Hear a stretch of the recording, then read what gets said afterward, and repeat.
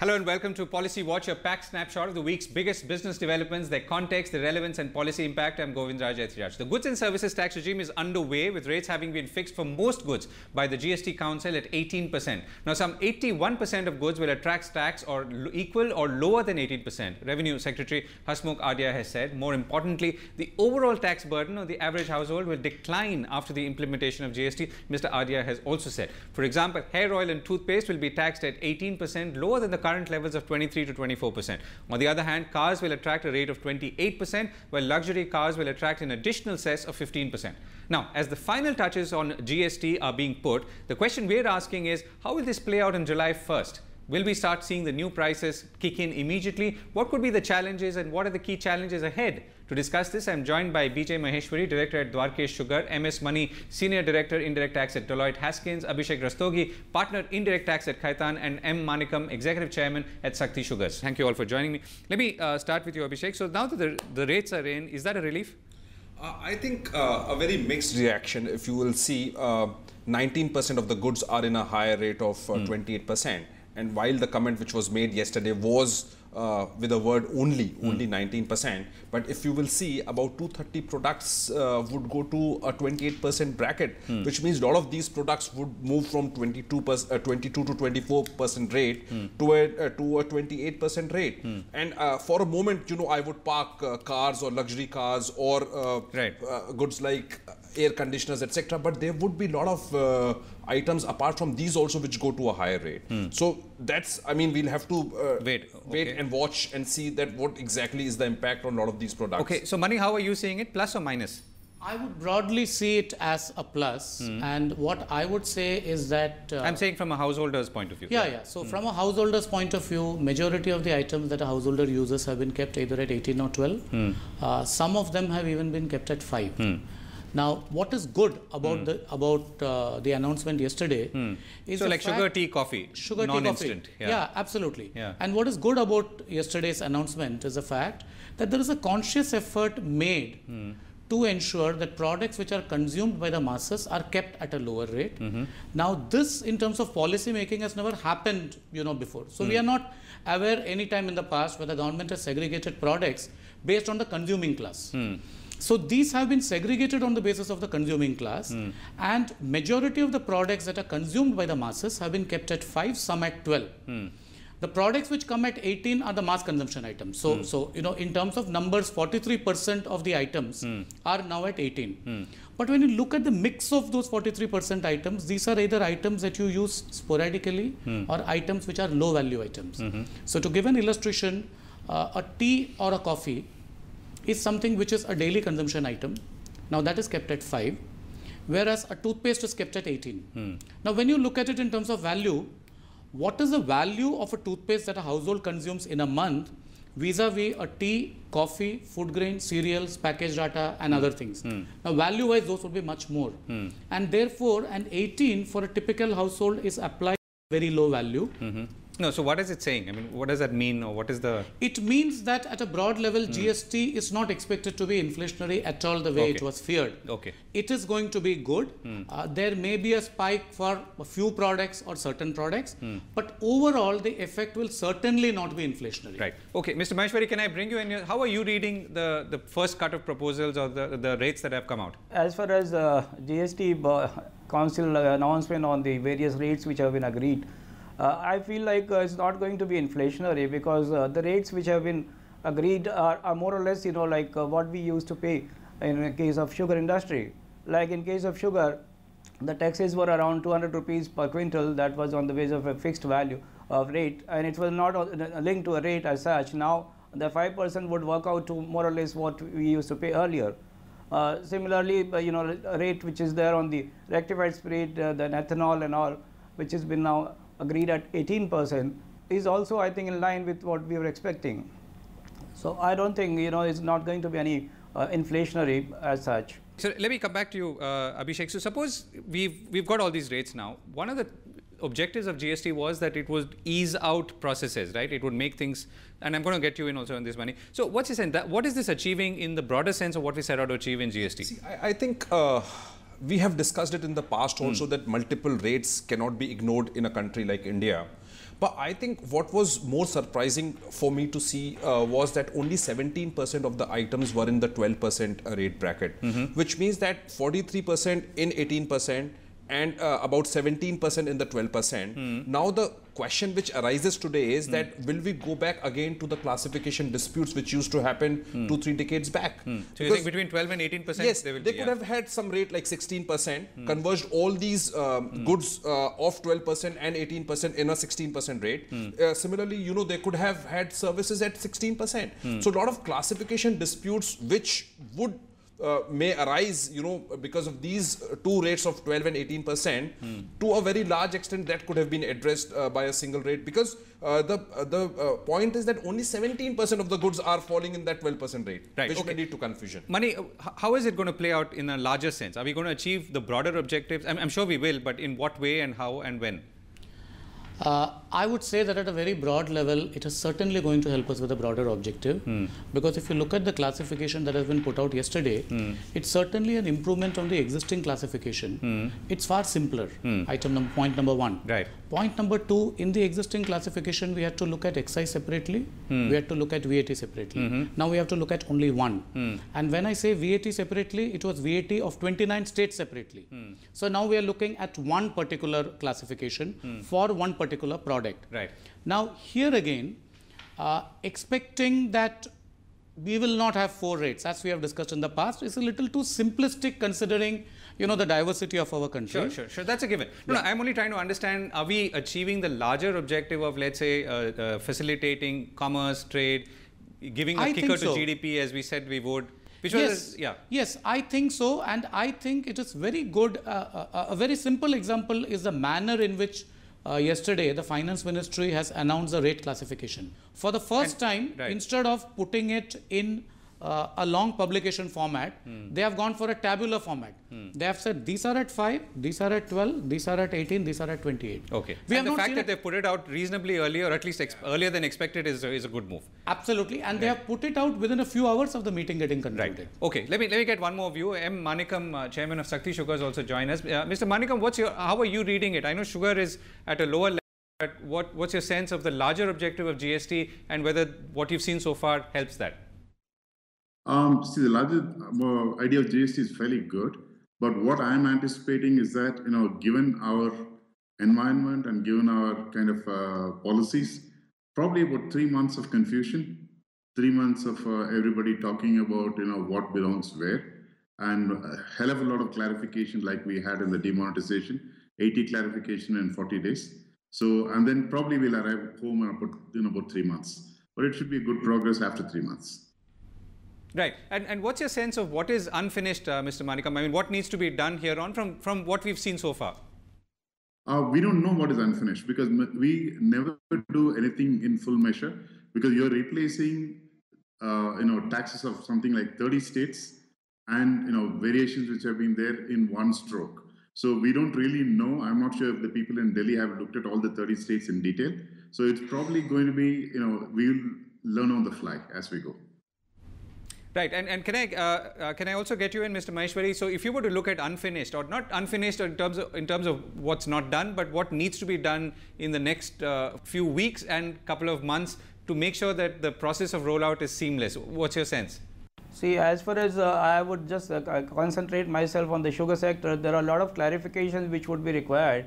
Basically, in case of sugar cane, the GST Council has agreed that the rate would be 5%. But again, there are clarifications required, because there are 2 categories of sugar cane. One, sugar cane which is provided as seed, whether fresh or chilled, and the other one is where it is not provided as seed. Now, in our case, whatever sugar cane which we get is all provided as seed, and then there is a 0 rate for that.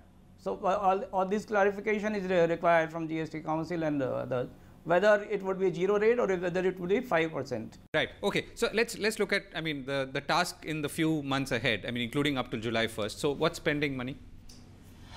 To my mind, what is pending is expecting a lot of clarity from the government in terms of how GST will be administered. How are the tax authorities going to look at GST administration? And one of the things that the government can do in order to make GST more acceptable is to go very soft for the first 6 months or so. For the first 6 months, don't focus overly on classification, for instance. Even if someone is paying 12% instead of 18% due to whatever reason, go a little slow. It could be a genuine misinterpretation. Over a period of 6 months, make people adapt to the whole system. Because we have to bear in mind that this is something which is happening after around 60 years of a certain tax system. So when you move into a new tax system, there are going to be obviously challenges for business houses. And whether large, whether small, I would say smaller and mid-sized businesses should be treated with complete kid gloves. They should be given an enormous amount of freedom with no interest, no penalty for the first 6 months. Okay. And this should go as a directive from the government to people by saying, look, we understand it's a new system for you. It's new for us as well. We are going to treat you with kid gloves. So 6 months, don't worry. Do your best to be compliant. Pay your tax. In 6 months, get things rolling. And maybe introduce all the machinery implementation provisions, the audit, the interest, the penalty, and all of those a year from now. If they do that, I would say that it becomes very acceptable. Once it is acceptable, half the battle is won. Right, but you're saying that the only discrepancy, if at all, is that people may end up paying lower rates than higher rates. Or people may end up not getting credits, or people may avail excess credits that they are entitled to. So there could be genuine differences because it's a new tax system. Right, but is there anything that suggests that people might take advantage or find loopholes very quickly? See, in any system, there would be a small proportion which takes advantage. But I would say broadly that businesses would want to be compliant in GST because the rates are reasonable. So if the tax authorities are reasonable in administering it, there is no reason why we should not have 90% compliance from day one. Okay, what's your sense, Abhishek? See, I have 2 points to make here. One very important point is now that these rules are out, we know for a fact that there were certain points which were to be addressed. We will see how these have been addressed now, because rules cannot travel beyond the statute. And so both from the procedural part of it and from the statute part of it, I think there will be a lot of discussion in a couple of months about the constitutional validity of a lot of these provisions. And a few of these provisions may still be ultra vires. So I think the bigger question there is that, whether there will be lot of matters which will go to the courts to challenge the constitutional validity or to prove that few of these provisions are ultra vires. So that's on the constitutional part and the ultra vires part of it. The second related point, I think, which is very relevant from the Indian context, is that a lot of people have already started planning. So I would not call that as a mean of tax evasion, but yes, whatever is available there as per the provisions of law, people have already started doing that. So people have already started thinking of having certain warehouses so that the credits can be transferred to address the issue of an invoice being less than more than 12 months old. So people are thinking, but till the time you are within the provisions of law, nobody could stop you to do that. So both from this planning perspective and from challenging a lot of these provisions from the constitution perspective, I think we will have to have a clear watch there. Right. So, Mr. Maheshwari, can I last word here? So, how are you planning as a company to, not planning, I'm sure you're already acting upon it, but what is the tasks that you've cut out for yourself in the coming weeks? No, basically, yes, we are going through these reads, and we are also involving our consultants, and then we're just involving our experts also to advise us on the way forward and all. We have already engaged consultants on this issue.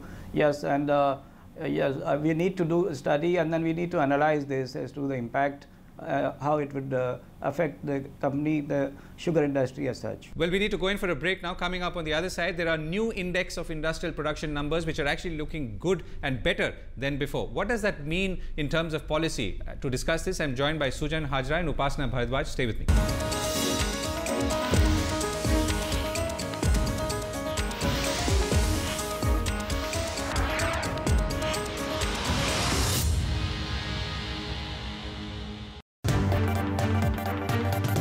Welcome. I'm Amritan Shurai. You're watching Constitutionally Yours. Every 5 years, people get an opportunity to choose a new idea. It is the State Assembly which is to decide how the fund is to be utilized. Government of India should revisit the areas where the people are lagging behind. 2 criteria are taken into consideration. First, on the economic structure. Central government is always expected to have acted with equal dimension. Watch Constitutionally Yours on Rajya Sabha television.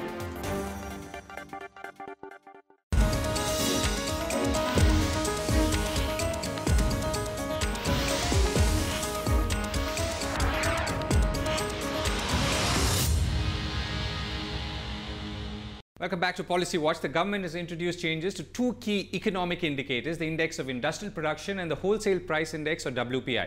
Now, the new IIP numbers show that industrial production grew at a robust 5% in 2016-17 as opposed to the number of 0.45% shown by the old series. Now, the new series also shows that industrial activity grew at 2.7% in March, up from 1.9% in February, in contrast to a contraction of 1.2% in February. Now, the new series also takes into account 809 items, up from 620, but also deletes 124 items, including picture tubes. Now, there are also changes in weightages. Now, the question we're asking is, how will all this affect or impact our assessment of economic indicators like inflation and growth, and more importantly, the key decisions on factors like interest rates? To discuss this, I'm joined by Sujan Hajra, Chief Economist at Anand Rathi Securities, and Upasana Bharadwaj, Senior Economist at Kotak Bank. Thank you both for joining me. Sujan, let me begin with you. So first, your broad takeaway, the new series of numbers, what do they tell us? Obviously, it tells us that there has been a very significant change in the structure of the economy from 2004-05, where the base was. So this, in some sense, is a much more representative picture. In fact, if you look at the successive revisions of IIP itself, say first you see the 80-81 series, 93-94 series, then 2004 series, every time whenever there is a change of base, because as you rightly said, the structure of commodities and the weightings also change, there is a huge change in the performance. So this time also you are seeing huge change in the performance. Most importantly, if you look at this IIP and WPI, now corroborates with the new national income number, which was revised in January 2015. So earlier the problem we are seeing is that industrial numbers are going in one direction, whereas the GDP numbers are going in another direction, which made the decision-making process very difficult. Now they will be, whether they are right or wrong is a different thing, but they will be coterminous. Right. Okay. Upasana, a quick reaction from you. What's your sense and takeaway from the changes that we've seen so far? No, definitely, like Susan said, I think one is most importantly that the shift in the base has aligned itself to the key important other indicators that we have been tracking, largely the CPI and the GDP numbers, particularly given the kind of deviation that we were seeing in the previous series between the industrial growth in GDP and in IIP. This was a much awaited rebasing that was needed. And at the same time, of course, given that the 10-year or 7-8-year period, we've seen a structural change in the economy, a lot of unutilized or closed down items which are not really relevant, they had to be dropped off. That was very necessary, and hence we have seen the kind of upward revisions to the IIP numbers that are getting reflected in the new series. Quick conceptual question, Upasana. So what's the ideal or accepted lag between, let's say, some changes that have happened in the economy in terms of what's getting consumed and not, and these indices reflecting that?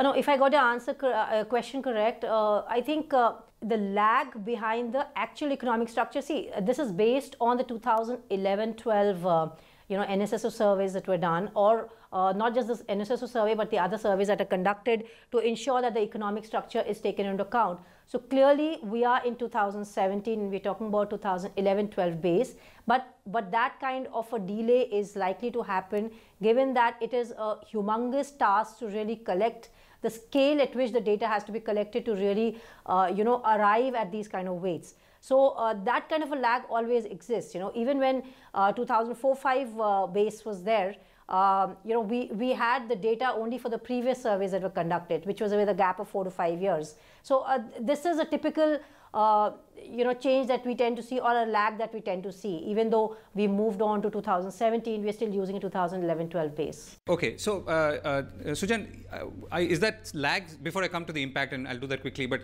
is this something that we need to speed up? I mean, compress the time, because the economy is changing much more dynamically than it did maybe even a decade ago. I couldn't agree more with you, because if you look at particularly the kind of products which are relevant and which are not relevant, you just take the example of televisions. The way the technology in television is changing, and that holds true for most of the consumer durables. This or lighting, even if you look at the change is so tremendous.